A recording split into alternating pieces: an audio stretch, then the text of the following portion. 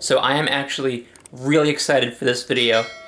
This is a project that I've been working on for several weeks now. So the goal of this project is I wanted to show you guys who might be engineering students or high school students, or someone who does not have very much money.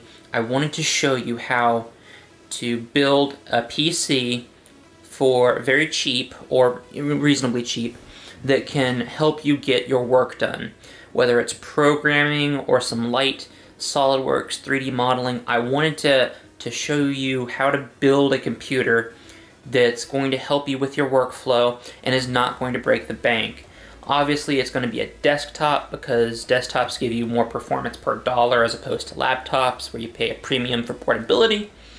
But, people are working at home nowadays, so having a desktop isn't that unreasonable.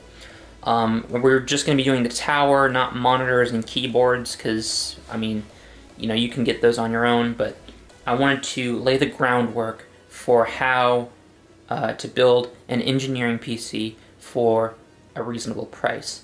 Now, a few things about this video. This is going to assume that you already know how to build a PC, that you might have a few parts laying around. We'll discuss if you're going to get everything, where to get everything, of course, but the more parts that you already have available, the better.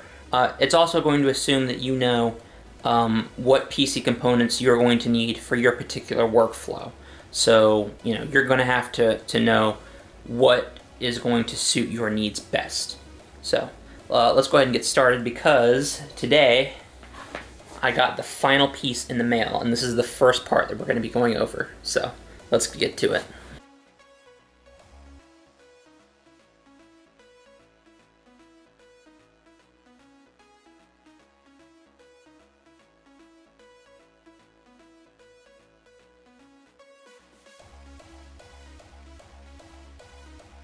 This is our motherboard.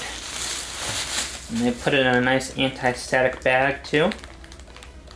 And just in case you're curious, if you look on the back, they included the I/O shield, which is awesome. Very happy for that. So this is going to be our main platform for our new build. So I'm going to get this out of the bag and then we will talk about it. So this is the Asus P8 Z77 motherboard.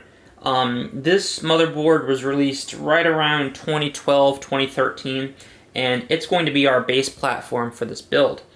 We are going to be going with an older Intel chip, and we'll show you that in a minute. So just a little bit about this board. Now, one thing to note about this board is that in its day, this was almost one of the top of the line motherboards you could have. This was considered fairly enthusiast level at the time. There was a deluxe edition that had a few more enthusiast features, like an LED on the bottom to tell you your temperature and stuff, onboard power button, things that really were more enthusiast level. But things like having 8 SATA connectors. I think one of these can be, 2 of these can be used for like caching your hard drive with an SSD or something like that. And things like onboard DisplayPort and HDMI. A lot of these features were very much ahead of its time. You got your VRM if you want to do some overclocking. So this was a very, very high-end board for 2012 and 2013. But you got a bunch of PCI Express slots that can fit all kinds of cards that you need. Of course, the only one we're going to really be needing is this top one, because, spoiler alert, we're going to have a graphics card in here. So yeah, that's just a little bit about the board. Oh, at the time, it should be noted, it does have USB 3.0, and that was very, very ahead of the time. I think it was just starting to become more consumer level back then. But yeah, so 2012, 2013, to give you some context, that's when, like, if you had like a 160 gig or a 240 gig SSD, that was pretty extreme. SSDs were a brand new technology. Hard drives were still very much the norm, so the fact that it has all these features is pretty incredible. Or at least it was back then. But it's going to definitely serve our uses today. I actually got this on eBay for $80 shipped. And I'm actually kind of left pretty speechless because the listing said that this was pulled out of a working machine and that it worked. And if you told me that this was like new old stock, I would have believed you, because there is basically zero dust on this thing. They even have the CPU socket cover, which is incredible. You do know, just for those of you out there, just an FYI, if you have a motherboard and you're planning to resell it, keep this CPU cover on, because it's what's going to protect your socket from getting scratches and bending the pins and everything. And it's just very, very good practice to have that if you ever want to resell it. So just keep that in mind. But I'm actually very, very impressed at the condition that this thing is in. So $80 well spent, I think. One of the other motherboard options that I was considering was an old HP board that had a Xeon in it off eBay. The boards are about 60 bucks and the Xeons are about $30 a pop for a total of $90. And I thought that was a great idea because, you know, being a Xeon, it gives you access to ECC memory, error correcting memory, which if you're programming, that is fantastic to have because it really helps with debugging. And, you know, if you're learning C and assembly and lower level languages where you have to learn about memory management, you know, ECC memory is going to make it so that you might not, you know, crash your system if you have a loose pointer or haven't, you know, deallocated your memory or something like that. So that was very useful. Also, Xeons have more cache, more cores, and they do have hyper-threading. They run at lower clock speeds, so they're more energy efficient. There's a lot of reasons why you would want to consider a Xeon for work. You know, they're in a lot of workstations.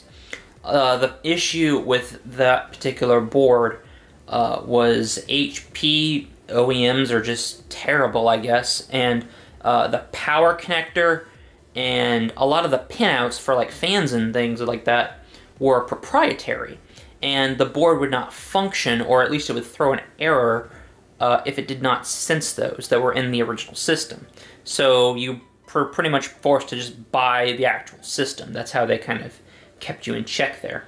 So it wasn't really worth it, and it was probably better to just splurge on the extra money for the Core i series motherboard like we did here, the more consumer grade one.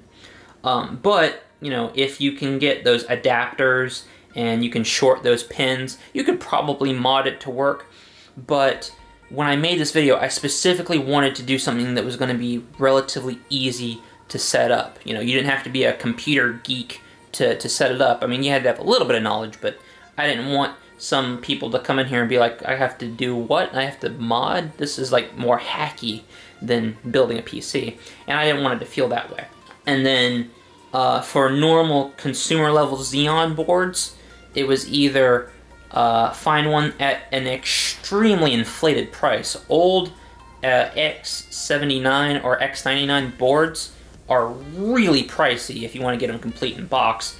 There is an option to get some sketchy ones from China, but they're going to take forever, and, you know, they're running a hacked BIOS, and you just never know if compatibility is going to work or not, because it's all really a crapshoot at that point. Because, you know, the chipsets are recycled and everything, and like I said, the BIOS is just like thrown together at Frankenstein. So, you know, it's really, you know, go at your own risk, and it's really a balancing act of what do I want in terms of performance versus how much money I'm willing to spend. So it's all a balancing act. Do your research, like I said. But yeah, we're just going with the consumer board for now. So we've gone over the motherboard. Now let's talk about what we're going to put in it. So here I have the processor. This is the i7-3770, non-K. So we're not going to be overclocking this thing. And the reasons why is twofold. So with a locked processor, we're going to get much better power efficiency, which, you know, we're engineers, we're making an engineering PC. You want it to be as efficient as possible. And then also, it's going to cut down on costs because the overclocking headroom that some of these i7s had makes them retain their value better. So this will be a much better option. I was debating between this and an i7 2600, also non-K, because they are the same socket and they would both fit into that board. The 2600 non-K will run you about $75. This particular one, also non-K, will run you about $90. You know, these i7s, they do hold their value. I'm not gonna lie. You know, you got 4 cores, 8 threads, I believe 8 megabytes of cache. You know, 3.4 gigahertz. These can turbo up to close to 4 under load. So you know, you get a lot of CPU for your money. They're not going to compare, obviously, to today's, you know, 8 16-core processors, obviously, but especially for the time, and still today, they do hold their own. So that's really what we wanted. Again, those Xeons would have been nice for compiling code, but with 8 threads, that's still going to be a pretty snappy machine. If you're doing any kind of video editing or 3D work, you know, it's not going to hold you back that much. I mean, you're not doing anything like really industrial. It's probably, you know, more college design stuff. So this will be perfectly fine for you. Very, very good for the money. Just, you know, see what fits into your budget. If you need to step down, if you don't need a lot of CPU horsepower, you might want to go down to an i5. You know, those will run you about $40 to $50 if you get them loose. Those are also a good value. You know, you don't get the hyper threading, obviously. You get less cache. You know, they don't run as high of clock speeds, but, you know, they're still a great value for the money that you're paying for them. So it's all going to depend. What is your budget? What kind of work are you doing? Keep that in mind. So we're going to go with the i7 3770. As for cooling, we're not really all too concerned. It's a locked processor, so it's not going to put out that much heat. But at the same time, you still want something that's going to make it not cook itself, so this stock Intel cooler is going to do perfectly fine. As for the power supply, it's really just going to come down to, you know, whatever you can have you can get your hands on that's going to ensure that you have enough power. I had this Seasonic, I think this is like a 550 or a 520 or something. This is just laying around. So this will work fine. You know, Seasonic, they make awesome power supplies, so I am not worried about this thing delivering enough power. The board can certainly handle plenty of power, so I am not worried about power delivery at all. It's going to be nice and it's going to be efficient. So, storage is very, very straightforward. I have a SanDisk 240 gig SSD. It does have a DRAM cache, so it's going to be pretty snappy. This board does not support NVMe, so I just went with a normal SATA SSD. I'm going to put Linux on this. If you want Windows, put Windows on it. Very simple and straightforward, whatever you need.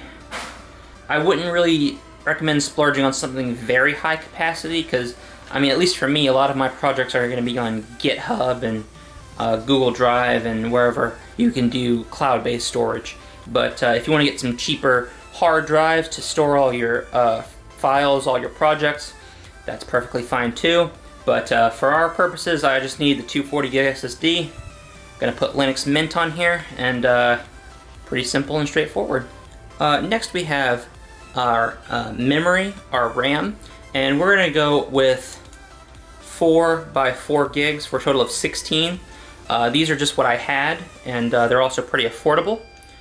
If you want to splurge on the 8 gig DIMMs, you can do that. I think that'll run you about maybe 100 to 150 if you shop around. The Xeon board had 8 slots, so we would have been able to go for 32 if I had more of these. But the board that we're working with only has 4, so we're kind of limited. So we're going to go with 16 gigs RAM. That should be more than plenty. If you find that you're using more than that, you might want to splurge on the higher modules, or maybe go with a Xeon if you can get a board for it. But we're just going to go with 16 for the sake of this build. Now we get to the part that I think most of you are probably very interested in. And this part's going to be very, very dependent on your budget and depending on your needs. So let's talk about our graphics card. So I'm putting this in the system only because I already have one. This is the R9 390. This came out in, I believe, 2015. And when this thing came out, this was like the best card that AMD had to offer at the time. So, you know, it doesn't really hold up to today's GPUs, certainly. But, I mean, for getting some work done, you know, editing some videos, if I want to play a game or two, which is not what this is for, but it can certainly do it. It's a very, very capable card. This actually was my daily driver card for a while until I upgraded my rig. But if we look, we have a DisplayPort HDMI and 2 DVI connectors. So let's talk about the graphics card. Let's talk about what you want to do for graphics. So a graphics card, a used graphics card is going to cost you some money. Probably if you want a decent one, it's going to cost you in the neighborhood of around maybe $150 to $250, something like that. Now, these go on eBay for around $200, I believe. It's really going to come down to your workflow. Do you need something that can supply, you know, heavier duty graphics? Because think about it. If you're programming, this is like just people who are learning, you know, introductory programming languages, and 99% of the time you're just in the terminal, you don't really need graphics. You know, you can just hit compile and your CPU is going to take care of all the work, because coding is not a graphics intensive process. So you might want to just save $200, nix the graphics card, and just use the onboard video on your CPU. Because remember, we have an i7, and those things shipped with pretty sophisticated integrated graphics. Certainly not going to play GTA 5 at 4K or whatever, but it's certainly going to do you well for just programming in the terminal. Now, if we went with a Xeon, they don't have integrated graphics, so if you went with a Xeon, you would have to get something. Probably nothing too beefy, but you would have to have some kind of video output for it, so you'd have to get something. But again, if you want to do, you know, SolidWorks or 3D modeling or something like that, it might be a more graphically intensive process, and you're probably going to need some more horsepower. So again, you really need to analyze what your workflow is and what you need out of your system. If you need graphics, get a graphics card. Maybe don't go as hardcore on the CPU. If you're doing programming or something more CPU intensive, you know, think about, do I need a lot of graphics horsepower, or can I get by on the integrated graphics? So it's all a balancing act. It's all about, you know, how much system do you want, how much system do you need, and then how much system can you afford, is what you have to consider. So we're going to go with the R9 390, and frankly, for what I'm going to be using this system for, this should be overkill. But it's nice to have. And then finally, we have the case, which you guys should be familiar with. I don't have it sitting right here, but you should know it because I did a video on it a little while ago. It should be right up here in the corner. It's the Corsair Carbide 175R. It's going to be able to provide decent airflow. It's going to house all of our components, and it's a great budget case, and it's going to suit our needs perfectly fine. So that was kind of my rundown of all of our parts. So what I'm going to do now is I'm going to prep the board, and I'm going to get everything installed, and we'll show you the final product after everything's done. Alright, so let's go ahead and get the motherboard prepped. I already inspected the socket. Looks absolutely pristine, no bent or damaged pins. So let's go ahead and set our CPU inside. So we'll find where the little triangle is.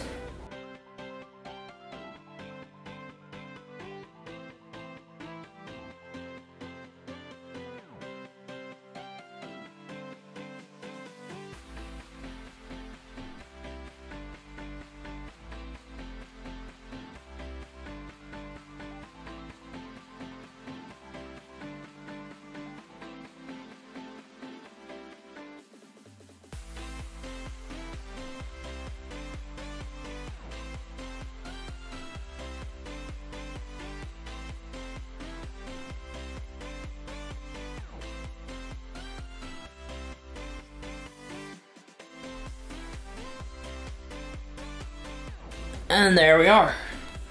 Alright, so that is a prepped motherboard. Next I'm going to install the RAM.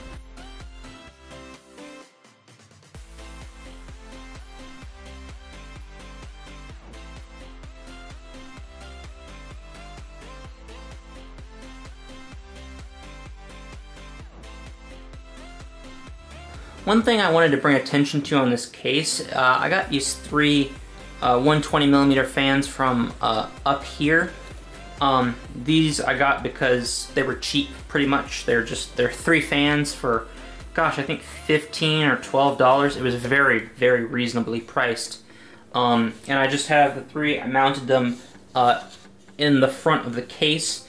So what these are going to act as these are going to pull in cold air, and they're going to bring it through the case, and then the rear fan right here is going to act as an exhaust, so it's going to help push the hot air out.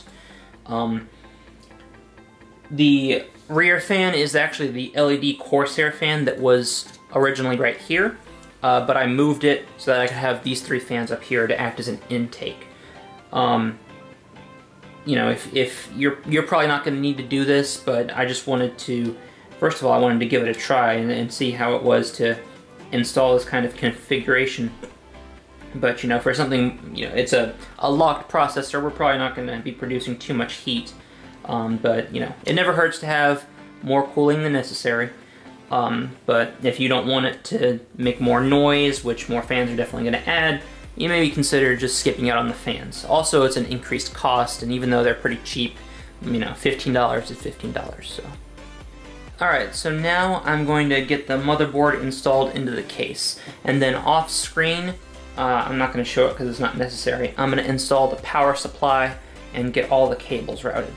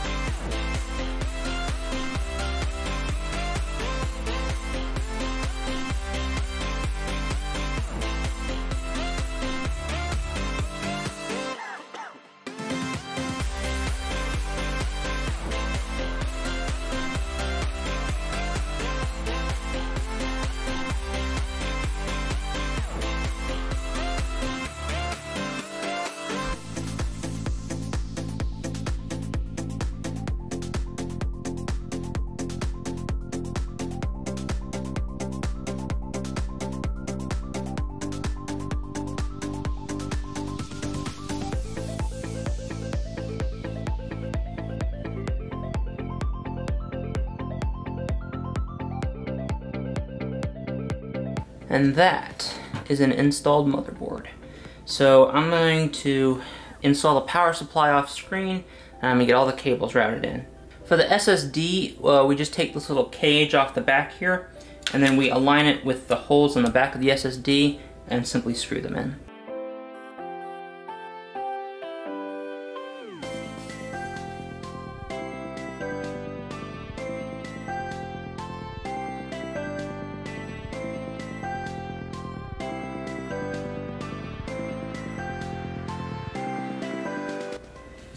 Alright, so it was a pain, but I got everything hooked up to the power supply, so it should just be, the final thing to do is install our graphics card into our PCIe 16X slot, and we should be ready to boot up some Linux and take this thing for a test drive.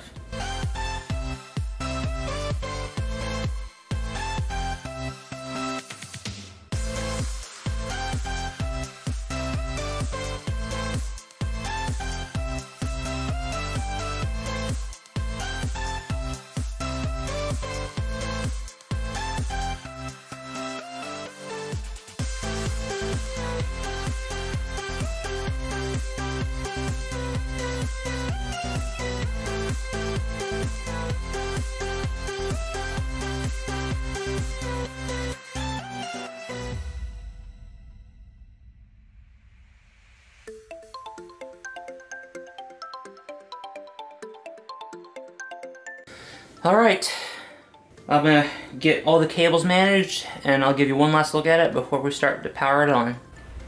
Alright, it's done. That took like 50,000 zip ties, but we got it. I'm not gonna pry off the back and show you the cable management, because frankly, there almost is none. Corsair, I love you, but when you make a budget case, cable management is not like an exclusive feature. Just saying. But yeah, I like to think that the front, I mean, I think it looks pretty clean, guys. So, I'm gonna get it plugged in. Let's see if it turns on. Oh, she turned on, guys. She turned on. Okay, so here we are. So we had a bit of a problem at first, but I've at least gotten part of the way done. So here's what happened. So when I first turned on the machine, the motherboard had this red LED light, and I like, it was good on ASUS to do this. There are several LEDs around the motherboard to tell you what parts of it are bad. So what was happening was it did not like the memory that I gave it. So what I ended up doing was taking out the CMOS battery, putting it back in, and then only using one stick of RAM to try and get into the BIOS.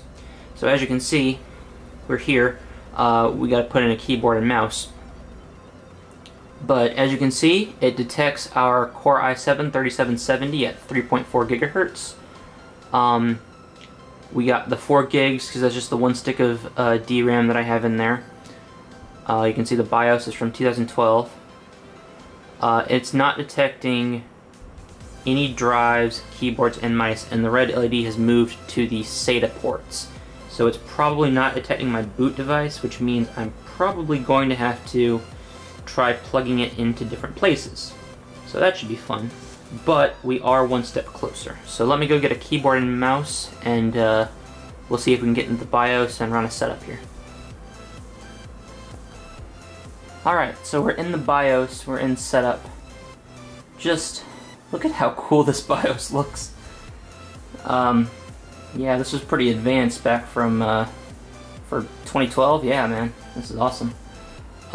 So let's go to boot menu and see if it can see my... Okay, so it does detect my SanDisk. So if I boot from that, well, yeah, if I...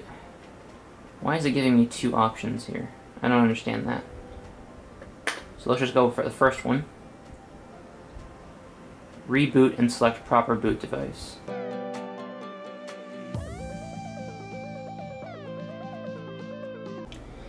And here we are. This is the Linux Mint desktop screen. So unfortunately, I was able to get the memory issue resolved, and I was able to get into the BIOS. However, I think, I don't know what it was, something corrupted my partition. So I had to do a fresh install of Mint. Not the biggest deal in the world, but it was just kind of annoying. But it's working, we're all good. There were no problems that I could detect. Everything is detected fine. CPU, RAM, everything's good. So yeah, we're 100% good. And there we have it. We have a finished PC. I checked to make sure everything's working. It's beautiful. We are good to go. So, for final specs, we got an i7-3770, an R9-390, 16 gigs of DDR3 RAM at 1600 megahertz. And I'll be honest, it looks pretty dope for what it is. So all told, with how much the parts would cost, using average eBay pricing, because some of this is going to be hard or expensive to find new, we're looking right around the $500 to $600 mark. If you want to up your graphics card, it might be a little bit more. You know, if you want to go to a newer processor, maybe the 4000 series, which is a different socket, that might run you a little bit more, but, you know, that $500 to $600 looks like it's going to be the sweet spot. And I guarantee you, this is going to do so much more if you want to do programming or CAD applications. This will do so much more work for you than a laptop in that price range. So hopefully y'all found this helpful. You know, this is not the de facto parts list. There's going to be some variation in there. This was just kind of a guide or an example of what you could do with some slightly older hardware, and you could still make a pretty nice work computer for it. You're not going to be playing the AAA video games at the highest settings or anything, but that's not what this is for. This is for getting some work done. And yeah, I'm pretty proud of it. I'm proud that everything works good. I'm proud that I built a good machine. So yeah. Hopefully y'all found this video somewhat informative, somewhat entertaining. If so, please leave a like and subscribe. Very much appreciate it. Thank you again for watching. If you want to see me try out any applications with this, or if you have any ideas for other components that would have been good that I probably should have used, leave them down in the comments. Other than that, yeah, thanks again for watching, and we'll see you next time.